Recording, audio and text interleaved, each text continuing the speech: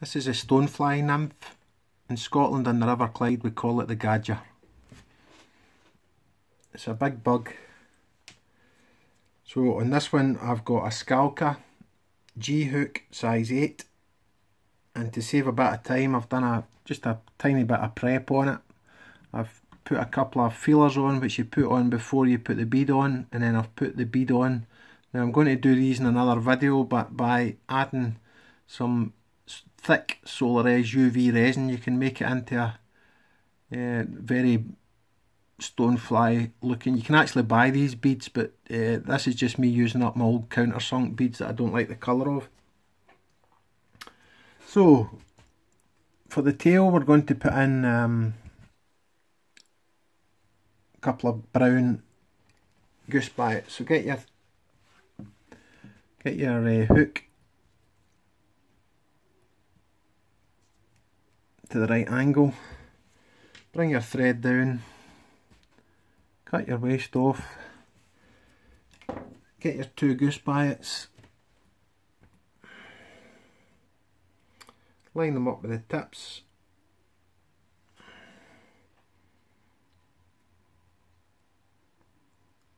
if possible they'll natural. It's not so vital on this pattern because the hook's quite thick and it actually splays them anyway, but if you can get them to they naturally face out the way, so if you can get them side by side and then bring them in line, bring them down, get your length you're happy with, hold it tight, couple of loose wraps. Because this hook's so thick, it wouldn't do this with a smaller hook, but because the hook's quite thick, it's actually keeping them either side of the shank, so it's actually splaying them quite well there. Cut the waist off.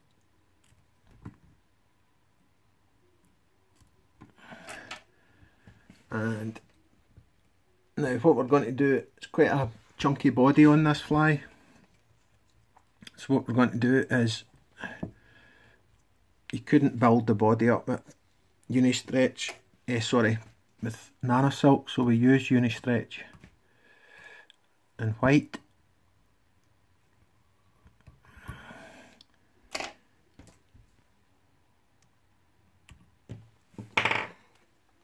So get our uni-stretch. Now you want to start this about 2/3 of the way up the body, where you're going to start your legs.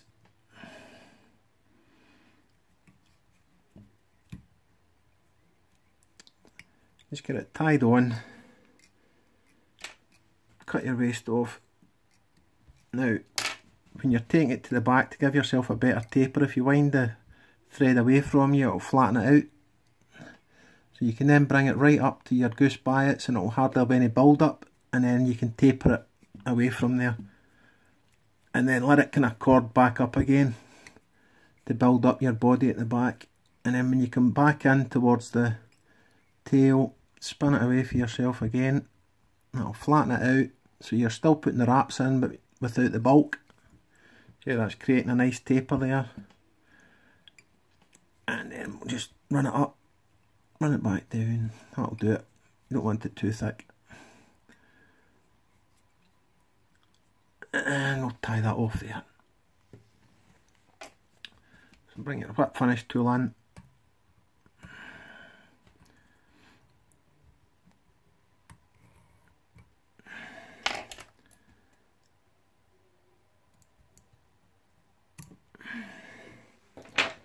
Right, so again, position your vise, your hook in the vise, bring it round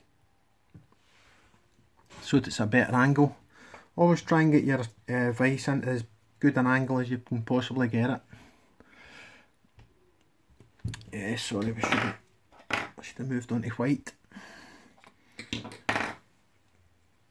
don't need to do this, but it's just so you don't, because it's a translucent nymph skin, you don't want to see it through it if you can help.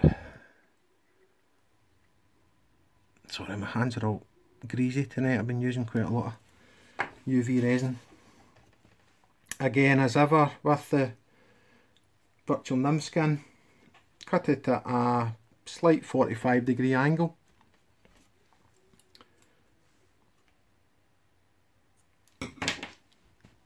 Angle facing up away from you. Tie in your tip.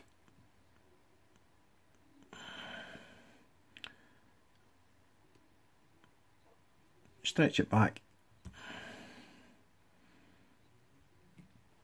And then position your vise, hooking the vise back up, bring your thread up to your tying off point. First turn tight, bring it round your goose biots, make sure it's nice and neat. Second turn still tight, take up your 45-degree angle. Third turn you're into the full width of the nymph skin, and then from then on you're just half. Keep your segments nice and neat, half and half. Loosen it off a wee bit and that'll fatten the body up. Still keep it half and half to your tie off point. That's the back of your body done.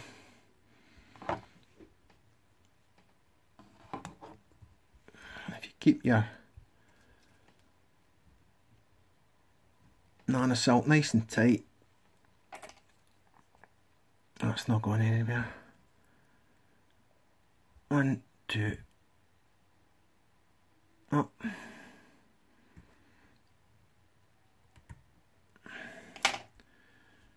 And your scalpel, cut that off. Now that bit that's left,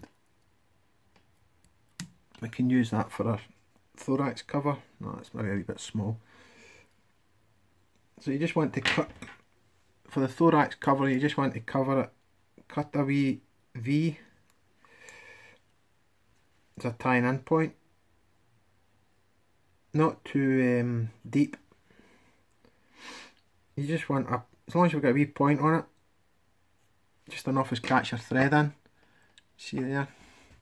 So again, we'll bring the hook up a bit, make the tying in angle better.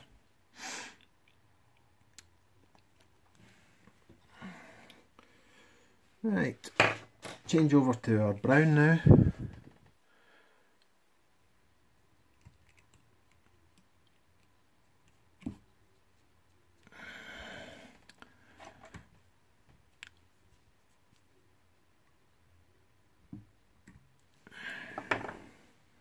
Get your V,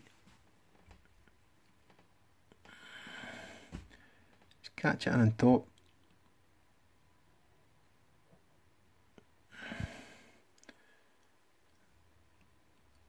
and then bring your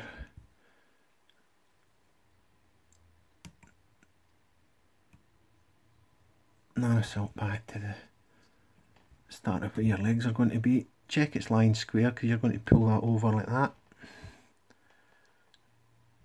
And now we can start to put in the legs. Now we've got 6 legs to put in. 3 sets of goose biots. I'll try and do them 2 at a time, finding it quite hard to work around the camera.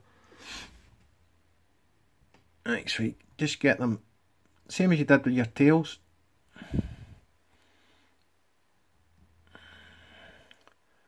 Get this out of the road. Put one down either side. Get your length. 1, 2. 2 loose turns. See how they're sitting.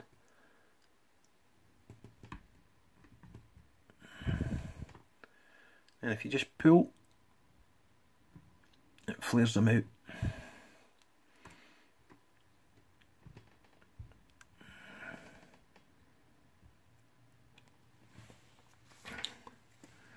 Cut off your waist.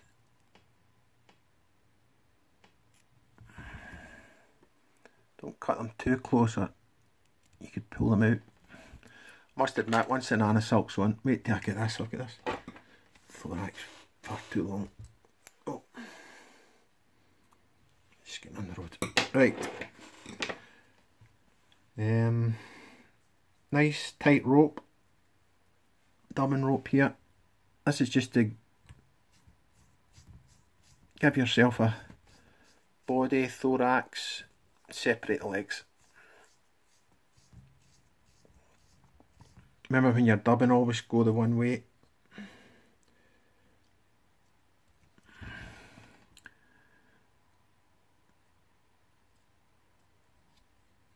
Bring your thread forward.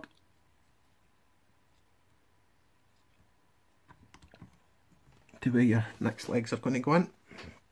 Get another 2 goose biots.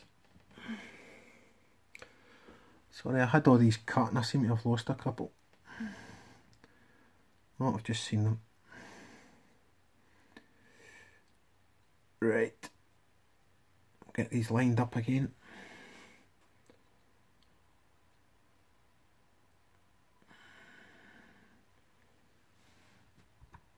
Line them up.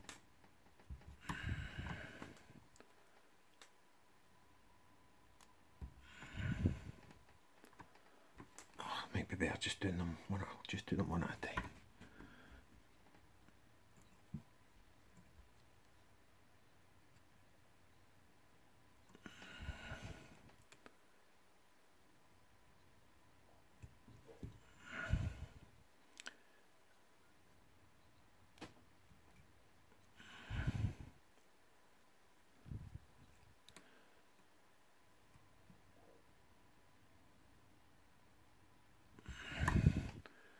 Right, just get it in position, pull it down, pull it into length.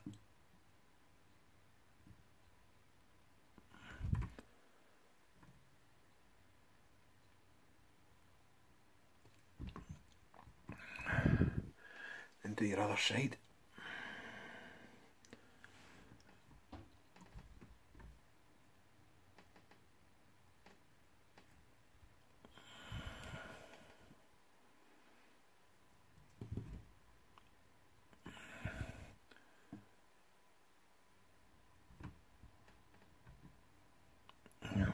With them at all. Sometimes you get goose biots, sometimes they're a lovely shape, and other times they're quite, I like them when they're quite chunky. These 2 that I just put in there are quite skinny. Right.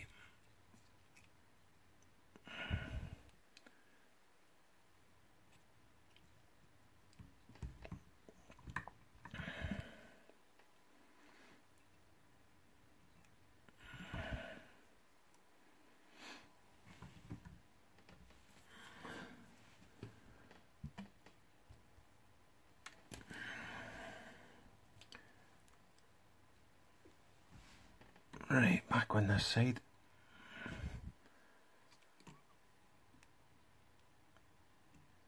I just don't know what I've done with my fingers tonight. They're really greasy.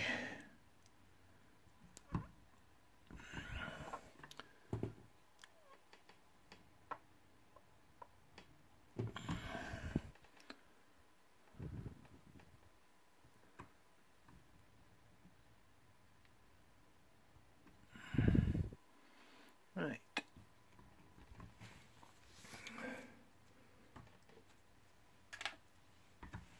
Cut your waist off.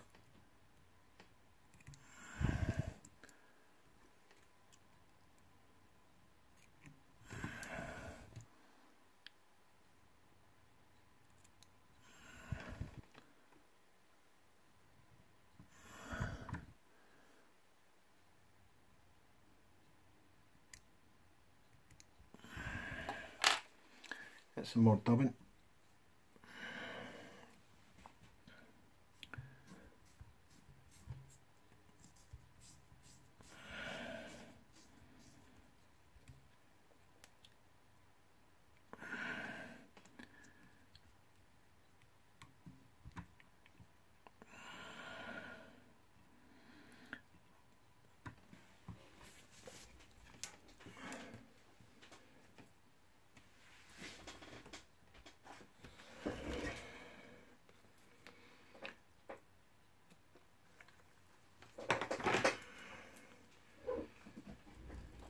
had all this nicely prepared and I've lost two of my goose biots, unfortunately.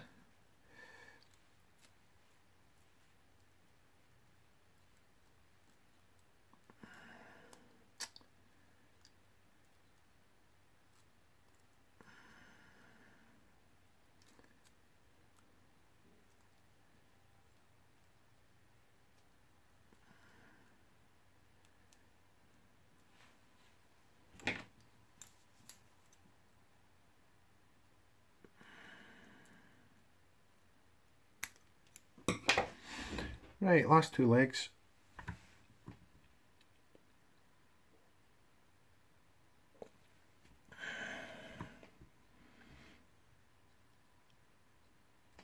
Get it on the side.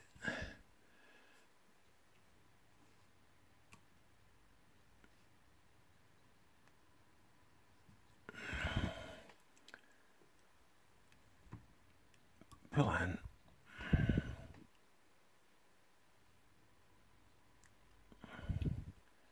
Check the length.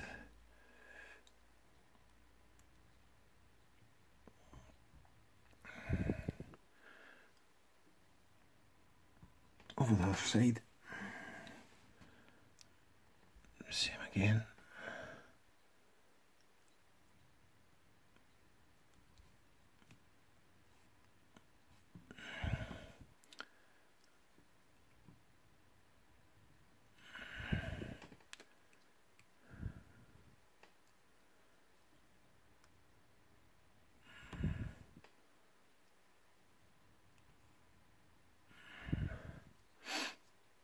Right, tie them off. Get our waist off.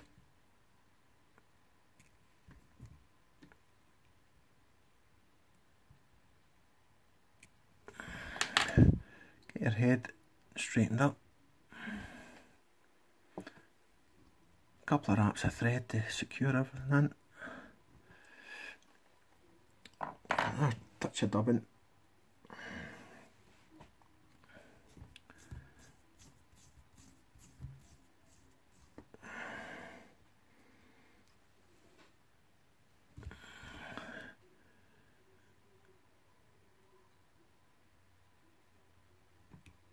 Just trap all that in the back there and bring your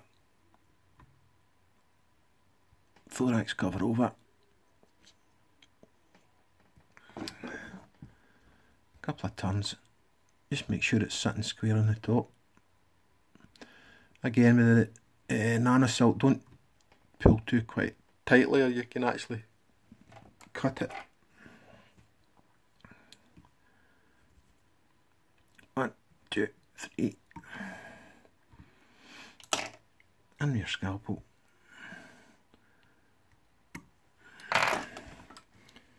Trim your waist off, pull it up,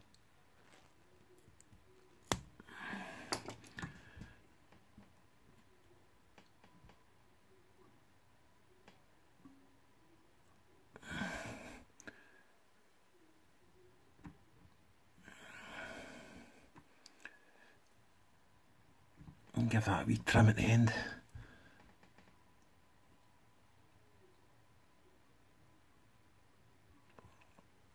Now what you want to do is get your brown Sharpie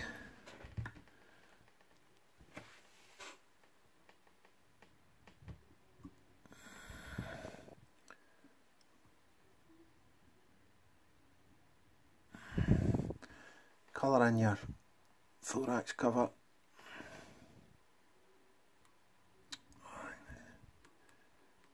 This is dried out for some reason. Must have been lying without the lid on.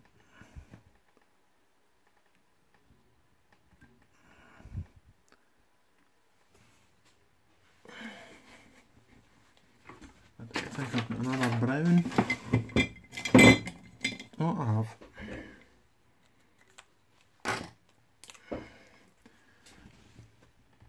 Oh, it must have been sitting in the light and I never noticed.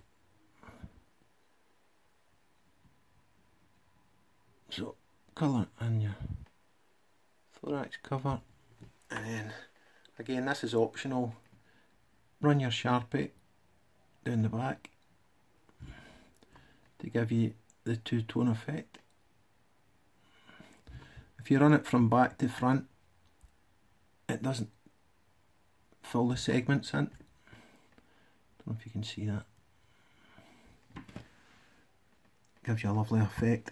So you've got the clear underneath, nice and brown with the segments, two tails, the head, the countersunk bead with the UV resin to make the eyes, and your pheasant tail up front for your feelers. And then if you just get your back of your nail, if I can manage to do this the right way. So,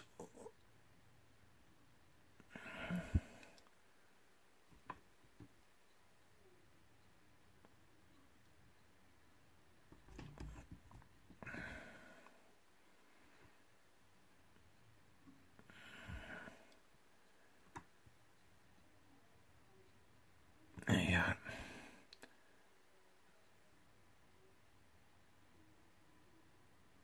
It'll not be like that when it's in the water anyway. Just give them a wee bit of curl. And then to finish off, just and secure the bead, etc., just come in with your UV resin. Give the back a coat. Just seals the pen in, gives it that nice shine. Wee bit in the back of the bead, just to give it that wee bit extra shine. You'll always get a wee bit of dubbing kicking about. And then just come in with your torch.